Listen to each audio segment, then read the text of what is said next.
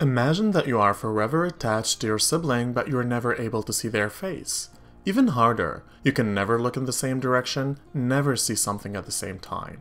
This is our 40th video about conjoined twins, guys. You have 39 other videos to watch on our channel. Go ahead, binge watch them.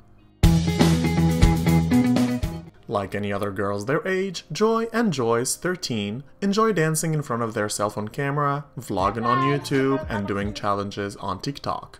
Obviously, the two girls are different from other teenagers. Born in the Philippines as craniopagus conjoined twins attached at the forehead, the girls were not given much to live. Now, they are a thriving pair of teenagers who are dreaming of being separated one day.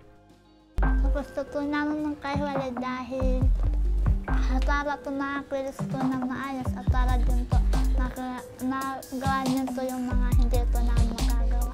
Although separation surgery would drastically improve their ability to move around and give them more freedom, the facial reconstruction seems to be an obstacle, and above all, the surgery is highly risky.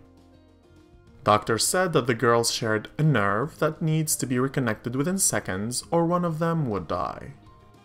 When they were born, a local charity offered to pay for medical treatments of the girls, but stopped helping in 2014 when doctors said that the operation could kill them. Despite the risk, Joy and Joyce appear to be determined to have that surgery done. It would cost around $130,000, and the girls' goal is to become famous through social media to be able to raise that amount of money.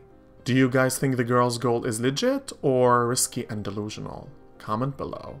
Thank you for watching. If you enjoyed this video, don't forget to like and share.